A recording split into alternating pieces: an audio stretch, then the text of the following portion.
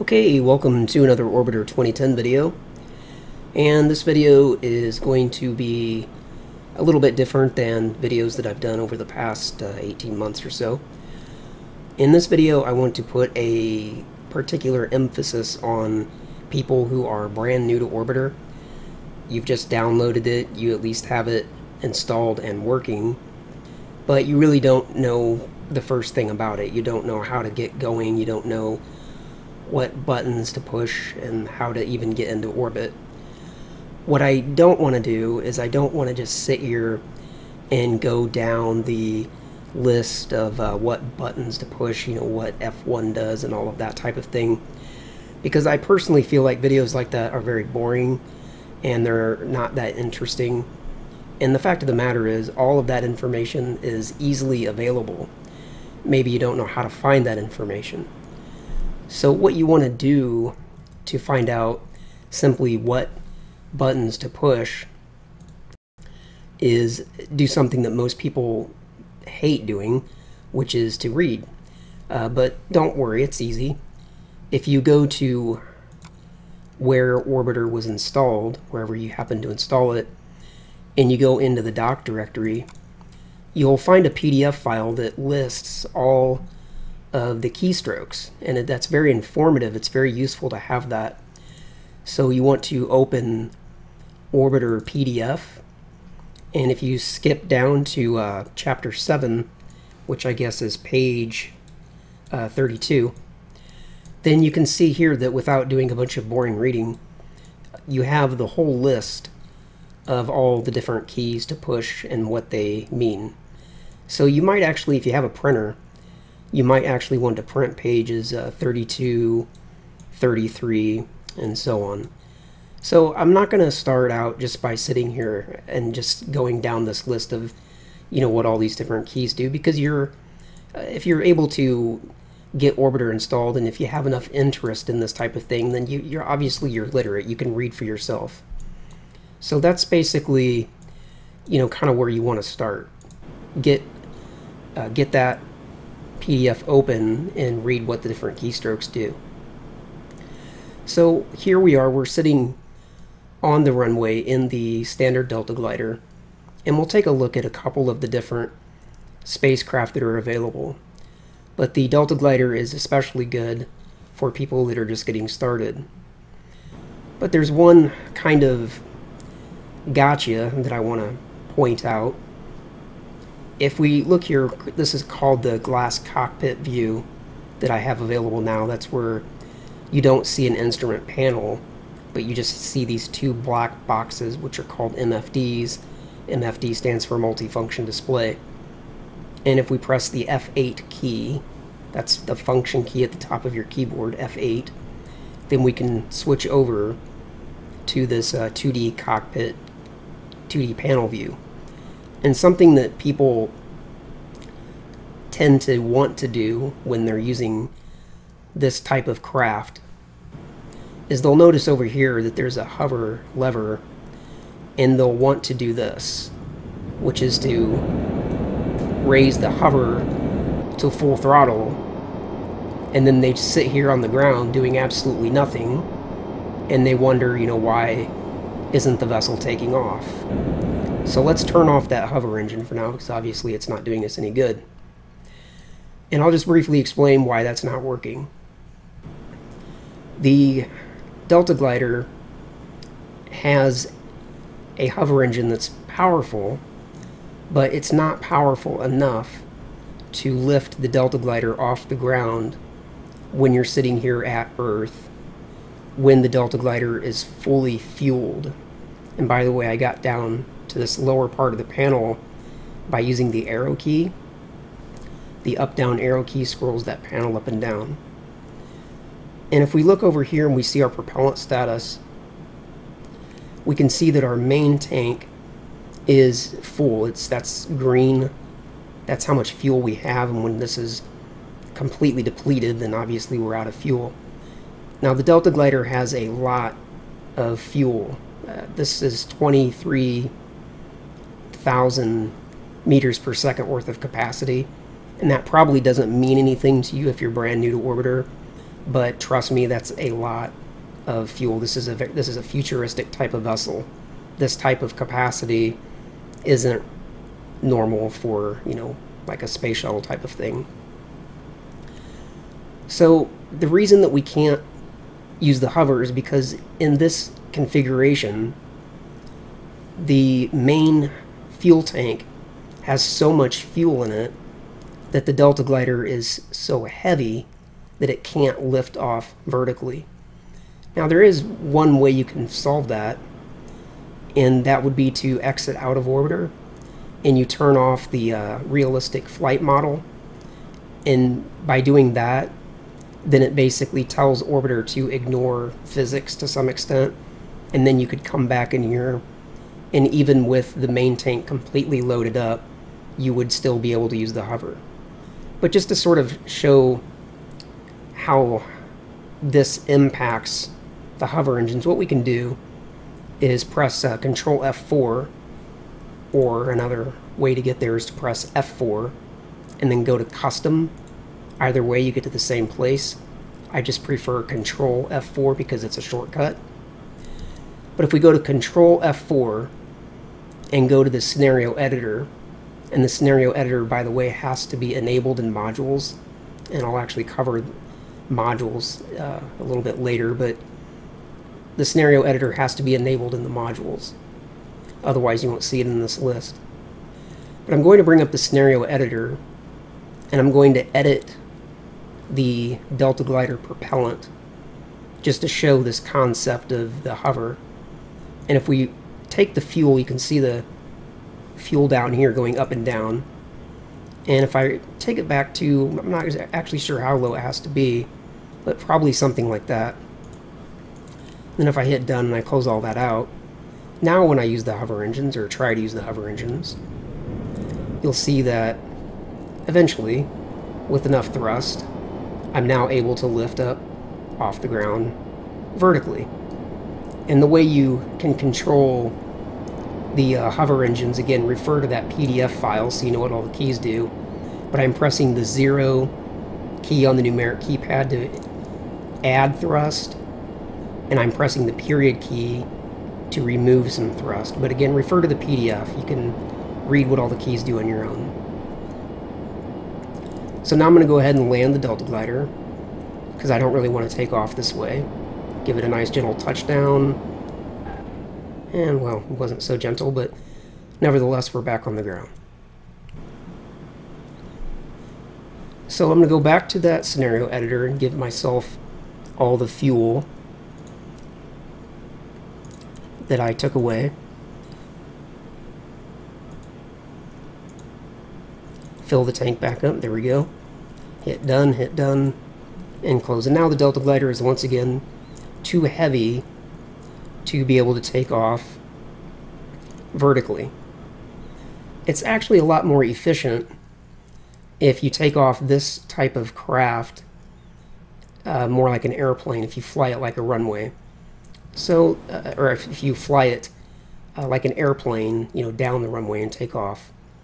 So that's what I'm going to do, and I want to show just briefly how to at least get the vessel up into orbit.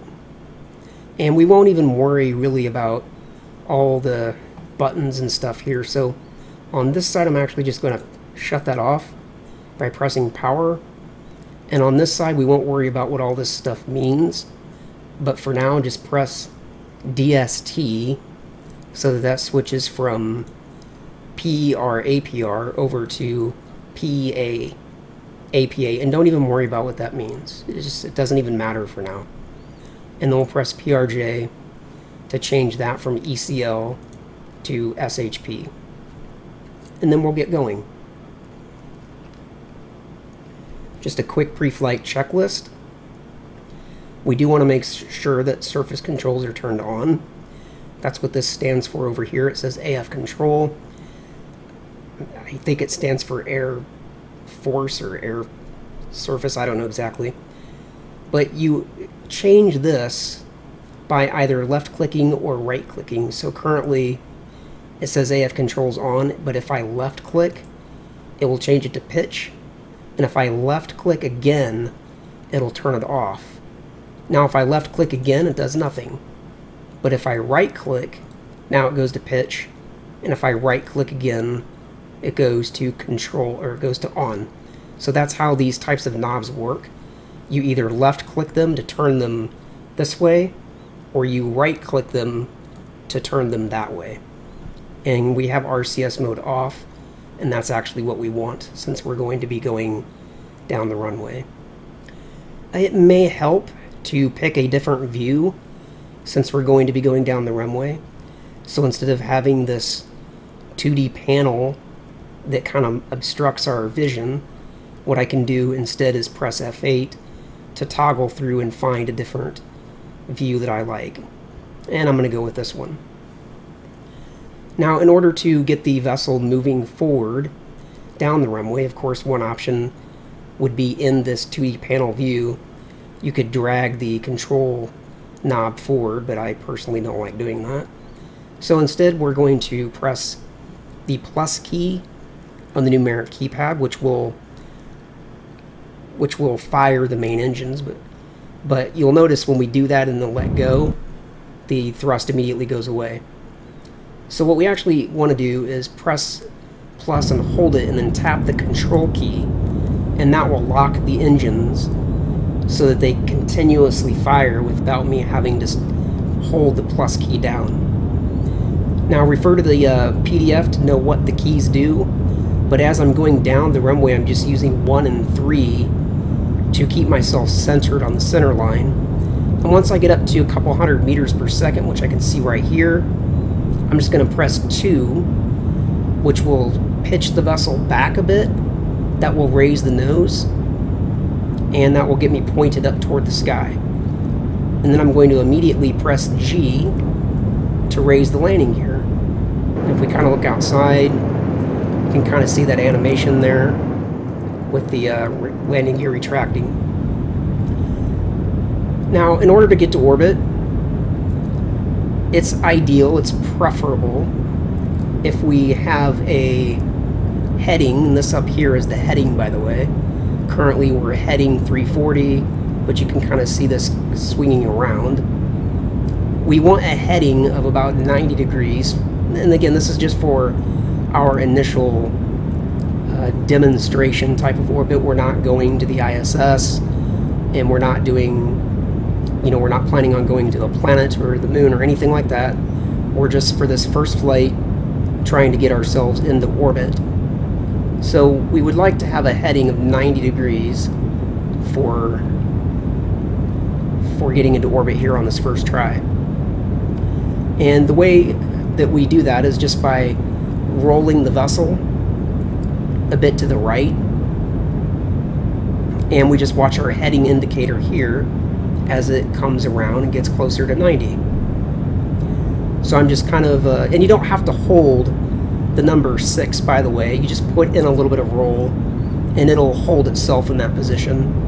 And you'll see the vessel's kind of bobbing up and down. That's just because I'm pressing a bit of 2 here and there to keep the nose up above the horizon. This center line here indicates where indicates where level is at, and if this velocity vector, this bullseye looking thing, drops below that line, then it means I'm actually going down, and I don't want that because obviously I want to get into orbit. So there we are, we're at 90 degrees. I actually overshot it a little bit because I was talking, but once we're at 90, we just want to level back out, and this is close enough. We don't have to be perfect, it could be 80, 100, whatever. Again, this is just our demonstration flight. And you can see that over here we're already at 1.5 kilometers in altitude, but we're only at 315 meters per second. Now, in order to get into orbit, obviously we need to be higher than this. So let's pitch up, and we can pitch up again just by pressing 2, or if you've got a joystick and you've got it set up, you can pull back on the joystick, and that will obviously raise the nose. You don't want to make the mistake of just pointing straight to the sky, like just putting the vessel up on its tail and heading straight up. That's actually not how you get into orbit, believe it or not. So we just kind of want to go to a pitch here of, 40, 50 degrees. I think 40 is pretty good. And you can see the vessel's already wanting to settle back down on its own. And we don't need to fight it. There's no need to constantly make adjustments. Just let it sort of naturally... It kind of wants to pitch down. And the reason it wants to pitch down is because as we get higher in the sky, the air becomes thinner. The air up here, the atmosphere isn't as thick as it is when you're down at sea level. So as a result of that, the vessel can't generate as much lift, so therefore it kind of wants to settle down so that it's flying more straight and level, and that's fine. Just let that happen.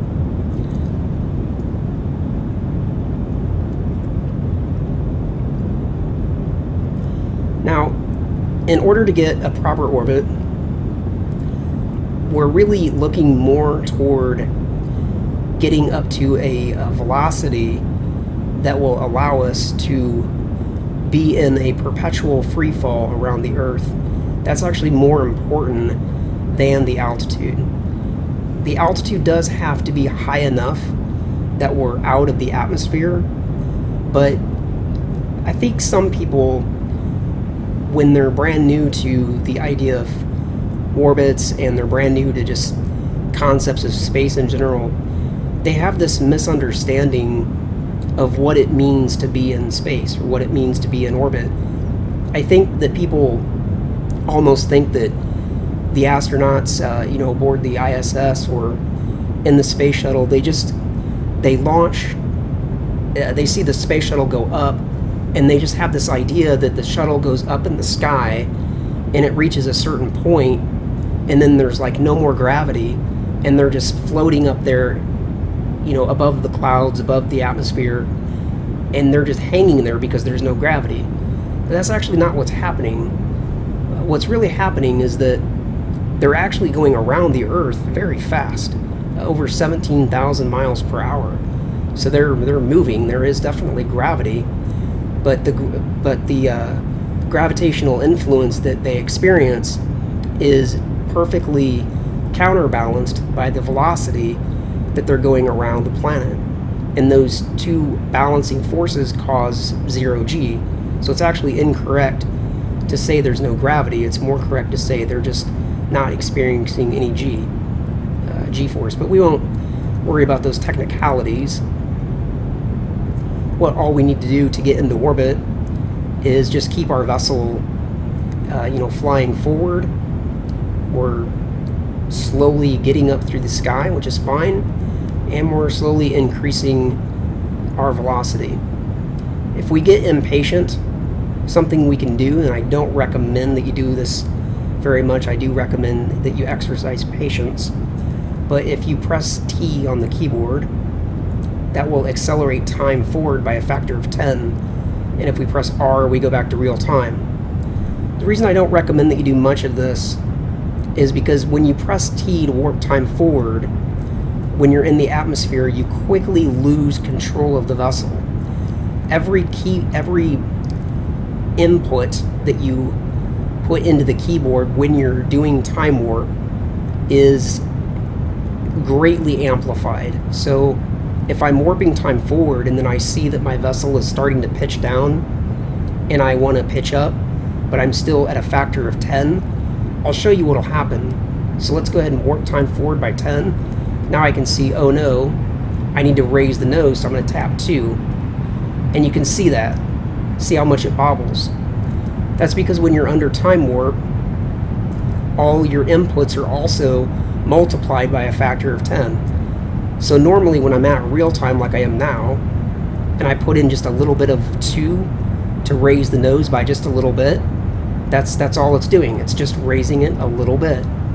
But when I warp time forward at a factor of 10, and I press 2 to raise the nose a little bit, it's actually raising it times 10. So it's not real practical to put in a lot of keyboard controls while you're doing time warp. But what you can do, once you have the vessel in a position where it's fairly stable, You can press T, warp time forward a little bit, and then now that I see that this is coming down, I'll come back out of time warp and raise the nose a little bit. And once the nose is up and I'm happy and I'm climbing a bit again, then if I want, I can put in a little more time warp. But we're actually close enough now to the point where we're going to be at orbital velocity that we would really be better off just foregoing, forgetting all time warp at this point. Notice here that I'm only at 52 kilometers in altitude. I'm not just, and notice also that I haven't been pointing straight up at the sky the whole time. I've mostly been pointing straight forward. Because as I said, getting to orbit has a lot more to do with just getting to the proper velocity than it does getting, really, really high in the sky. We actually do want to climb a little bit more. We're only at 54 kilometers. We would like to be, at least 65 or so kilometers. But mainly, we just want to keep an eye on that, on this over here, our orbital, or our velocity. And once that reaches about 7,500 meters per second, or 7.500 K, then we will be at orbital velocity. And something that I haven't said anything about yet, simply because it hasn't been necessary, is this box here. What does all this mean? Well, you might be able to figure out just by looking at what's been happening that this gray outline here, this is the surface of the Earth, and this green outline, this is our trajectory. This is what the computer thinks our trajectory is going to be around the Earth. And you can see currently it's not quite completely around the Earth yet, which means we're not in orbit yet. We are not fast enough to have a green circle that completely goes around the Earth, but it's getting ever closer. We're almost there. We're at 7,200, almost 7,300, and we're just a little bit away. Let's actually kill the engines now, in fact. And the way you kill the engines quickly, refer to your documentation here again. Spacecraft controls tells you right here to kill the main engines. You just press the asterisk key, which is what I did. And you'll notice that this green outline is almost completely wrapped around the Earth, but it's not quite. In order to have a proper orbit, that's actually what we need, is we need to have this green outline completely wrapped around the Earth. So what we can do now to finalize our orbit is we can actually just add one bit of main engine. So instead of pressing the plus key and holding it, we'll press control and hold it, and we'll just tap the plus key one time, and you can see that that just gives us a little tiny bit of thrust. So instead of adding in a ton of thrust, I'm adding in just a little bit more thrust. And that will let me control how quickly this last little bit of the orbit takes place. Because let me show you what happens if you don't control the last little bit of your orbit. Let's go ahead and go back to the full power of the main engines. And now we're basically where we would like to be. But if you're not paying attention, then this is what tends to happen. Is your orbit now is completely wrapped around the Earth, but it just starts growing out of control because maybe you're looking at your altitude, or maybe you're over here looking at map MFD, or whatever. Your eyes aren't where they need to be. And then when you look over here, you're like, oh, my orbit's all screwed up. So then you hit the asterisk key to kill your engines, and when you look down, you've got this big arc that comes out here way out into space, much farther than is necessary. We can always fix this later, but ideally you would like to arrive in orbit with an APA. That's the highest point of your orbit. We won't even worry about the technicalities there, but you would like to arrive in orbit with the high point of about 200 kilometers. Okay, so that's just a very basic, quick look at getting the Delta glider into orbit per this method. Let's take a look at a different vessel. Just give me 1 second to find it. There it is.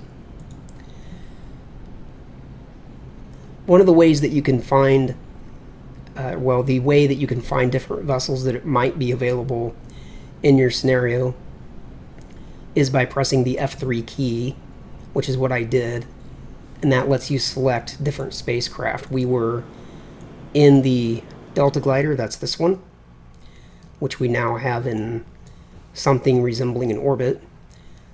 I don't care about this craft as far as I'm concerned. It can go ahead and crash now. But what I want to do is take a look at one of the other spacecrafts so that we can look at a completely different way of getting into orbit. That's not completely different, but it's a little bit different.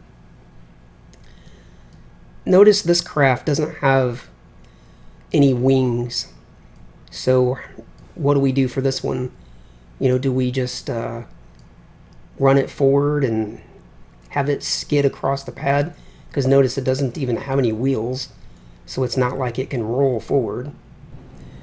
These types of crafts work on the same principle, but to get started, instead of going full power on the main engines to move forward, the only thing that we have to do differently for this type of craft is to use the hover engines to get it up off the ground.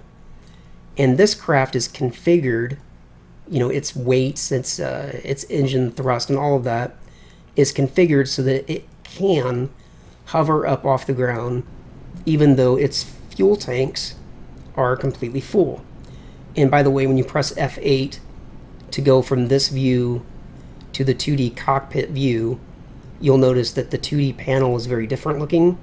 Each type of craft can have its own 2D panel. They're not all going to look the same. But if we press like Control Up or Control Down, we can kind of move around the different panels. And in this one, we can see that, you know, the tanks are full. But if we want to get this one up into orbit, just so we can see a bit of a different way of doing it, the first thing we need to do is to make sure that the hover engines are set in the hover position, which they're currently not. Currently, these engines here are facing forward. So if we were to try to use these engines, they would actually tend to push the vessel backwards. So if we come to, there's 3 positions here: forward, hover, and retro. So I'm going to click here for hover, and you'll notice the engines start to turn. In fact, if you listen carefully, you can hear that sound. And now the engines are facing down, and this indicator here shows you which direction they're facing. So if we were to say forward, we can see them turning this way, and we can also see that dial indicating which way the engines are going. But if we want to get this vessel, this type of vessel, into orbit, then we need to have the hover engines facing down so that we can lift the vessel up off the ground.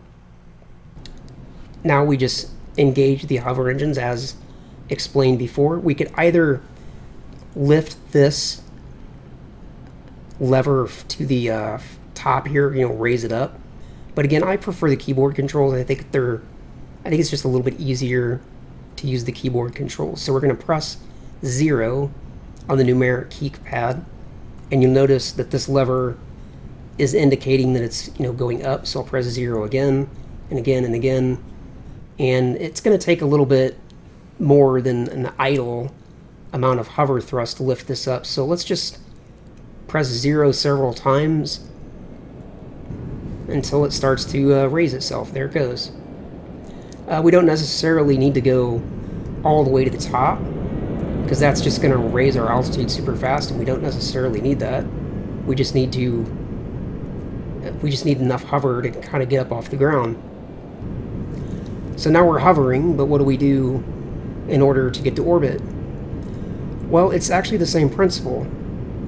We want to have our heading be about 90 degrees if we're not going to the ISS, or if we're not planning any special type of orbit. And the way we adjust our heading here, since we're not going to bank, like we were flying before, translation, is we can press the slash key, the backspace key, it's actually the / key, on the numeric keypad, just toggle between translation and rotation, and just listen for it. Rotation. You heard it say rotation. If I press it again, translation, it says translation. The one that I want is rotation. Rotation. So I'm just going to press that key till I hear it say rotation. Now the way that we change our heading in this vessel is by yaw. That's kind of where we rotate the vessel on its axis this way. And I can do that with 1 and 3. 1 will yaw the vessel to the left, which kind of makes sense because the 1 is on the left. And if I press 3, it will yaw it to the right. And since I want a heading of 90 degrees, then I want to press 3 to yaw the vessel to the right. And once it's at 90 degrees, or really close to it, then I'm going to press 5, which will kill the rotation.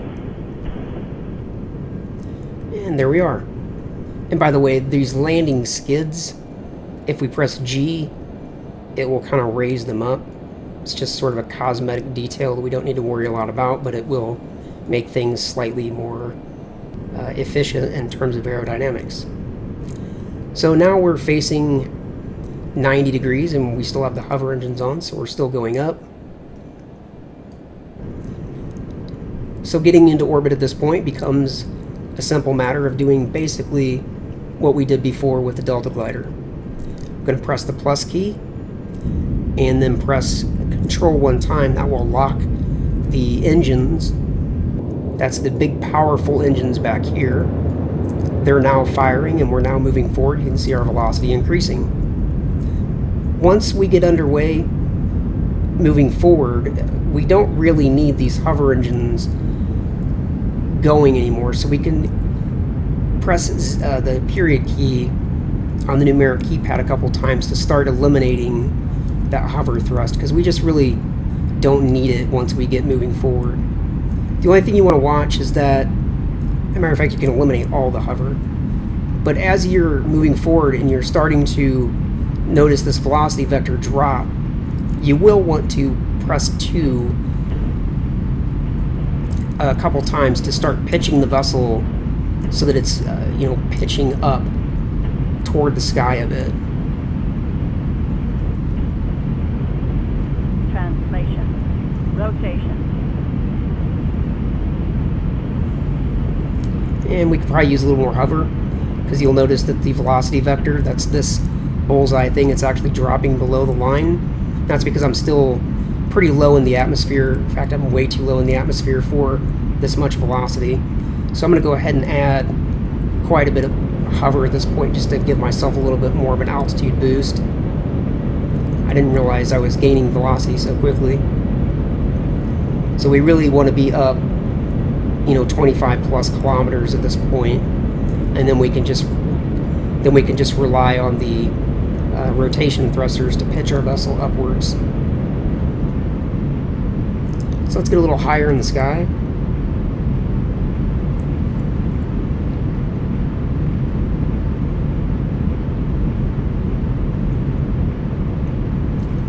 And if we look down here, we'll just notice that the same type of thing is happening. We have the gray circle, which is the outline of the Earth, and we're just waiting for our green line to wrap around, and that won't happen until our velocity is about 7.500 K. Now we're up plenty high enough we can eliminate all of that hover thrust, and we can go back to just relying on rotating the vessel up or down as needed in order to make sure that that velocity vector does not drop below the horizon.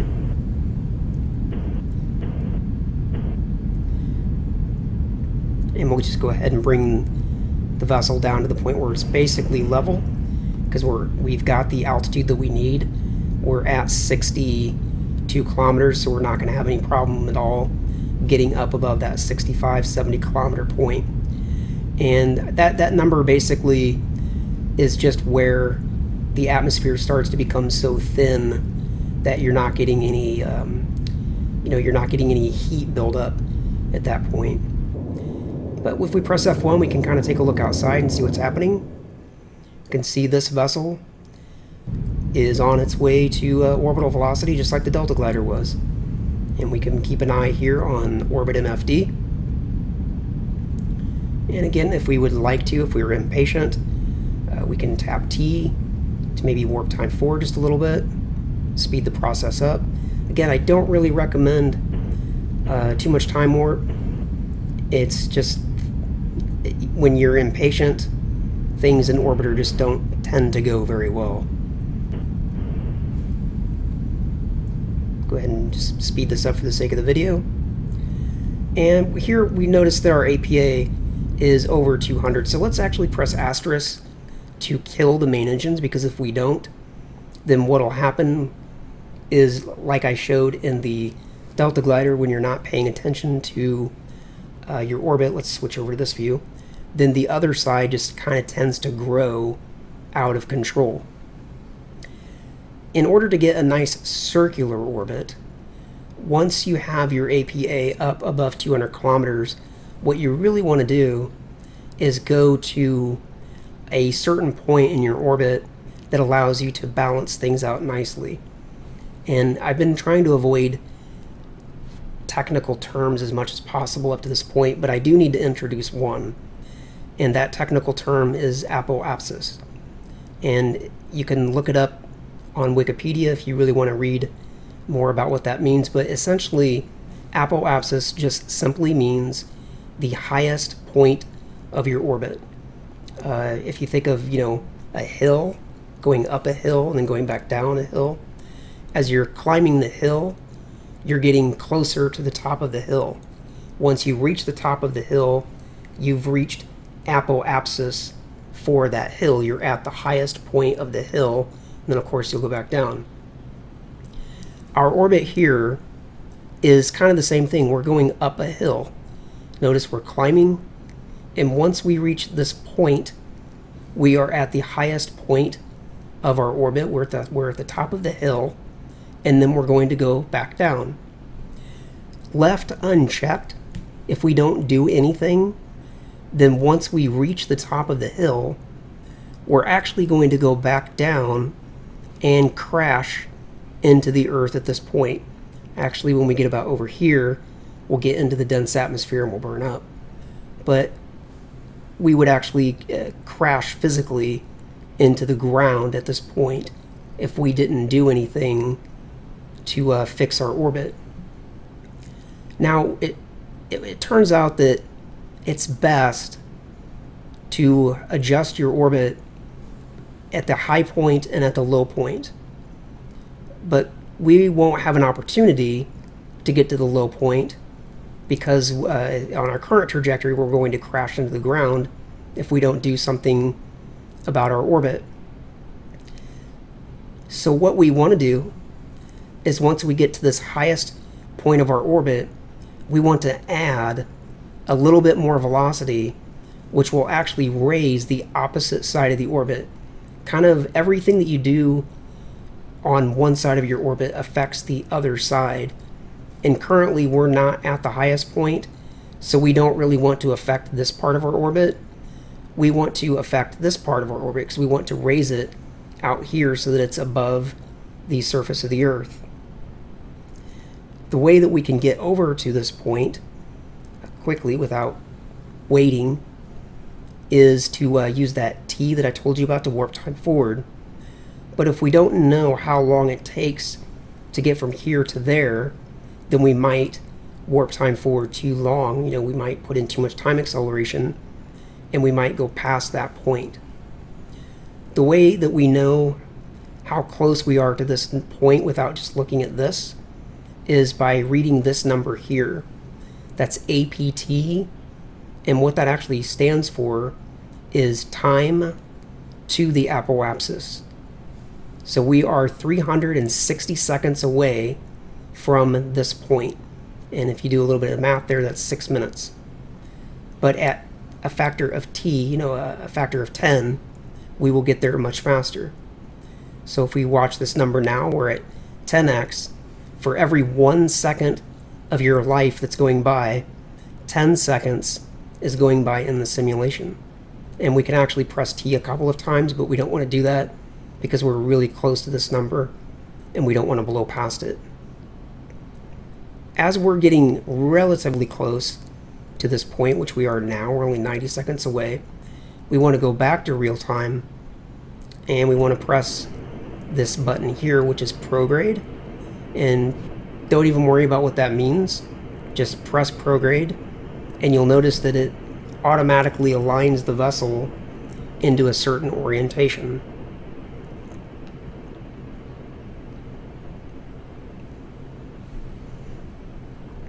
And the orientation that it's aligning toward is our direction of flight. But that's as technical as we'll get into that for now. And once you're getting up to the highest point of your orbit, you don't want to wait until you're all the way there. Maybe as much as 40 seconds or so, which is about now, you can start engaging the main engines. And you don't necessarily want to go and just press the plus key and hold it, but instead we'll press control and we'll start tapping the main engine a little bit, and we're just going to start raising the other side of our orbit. And notice that I'm not maxed out, I just have a little bit of a percentage of the engine. And the way that I personally judge how much engine thrust to give it is based on the time to the apoapsis. I can see that that's still counting down, and as long as it's counting down, then I know that I know I don't have too much engine. Let me put in some more engine thrust, and you can see that that's now counting up. That tells me that I've got too much engine thrust. So I'm going to back off a little bit, back off a little bit more, back off quite a bit more because it's still counting up. You can see now it's counting down again.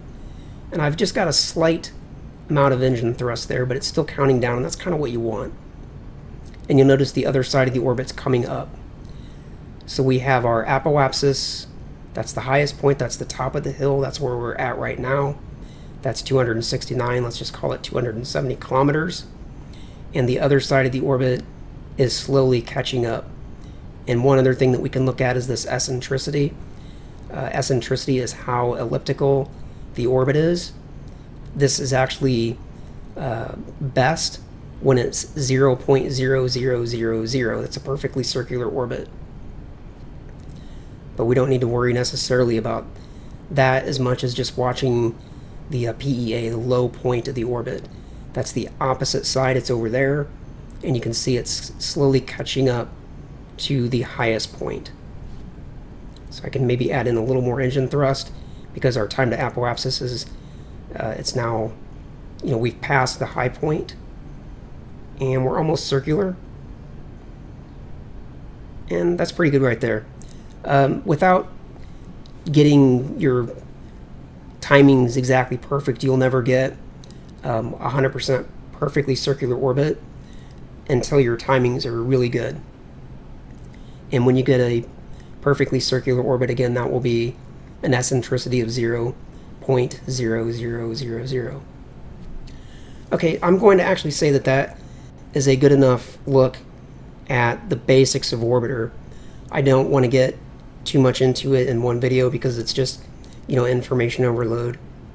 But the main thing I want to draw your attention to is that PDF file that tells you what all the different keystrokes do. This way you don't have to just constantly think, well, how do I do this? Or, what button do I press for that? It's all right here in the documentation. And by the way, this whole documentation, this whole Orbiter PDF is written really well. Even though most people hate to read doc files, this one's actually written well enough that it's quite useful to read. But at the very, very least, come to the section about the keyboard controls, and if you have a printer, just print pages 32, 33, 34, whatever it is for these keyboard controls. Now, in a upcoming videos, we'll take a look at how to, get to the moon, how to rendezvous with the ISS, and then we'll spend more time also on getting into proper orbits and things like that. If you like this video, go ahead and leave a comment down below, and I will see you in the next video.